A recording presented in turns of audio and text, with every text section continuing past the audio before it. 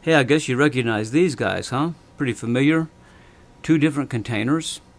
One, a toothpaste tube. The other, a kind of aerosol can. What's the difference in these kinds of containers? The difference is that one has the material compressed. And so, for instance, if I open up the toothpaste tube, it just stays there until I squeeze it out.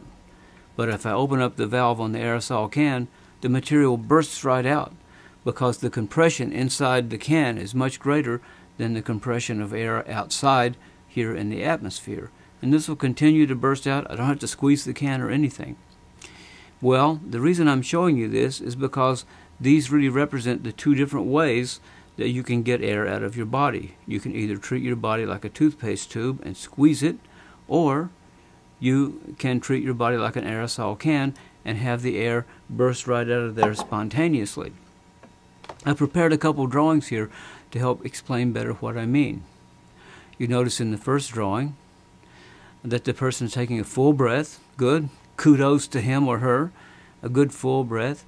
But then when the blowing begins, you'll notice that the abdomen begins to contract because it's pushing the air out, essentially squeezing the air out, much like your hand would squeeze the toothpaste tube to get the toothpaste out of the tube. In the second drawing, you'll notice the person starts with a good breath. Super good so far. But then what happens is the air is pushed down. The direction or the energy the air is pushed is down. It's pushed down to compress the air and to make it denser inside, so that the body sort of feels a little bit like an aerosol can would, a little kind of uncomfortable, you know, like there's a lot of stuff in there that really needs to be gotten out. Well, these two methods of blowing produce completely different qualities in the sound, and also one gives you a lot more endurance than the other. And most people start in breathing and blowing on the clarinet. They start by using the toothpaste tube method.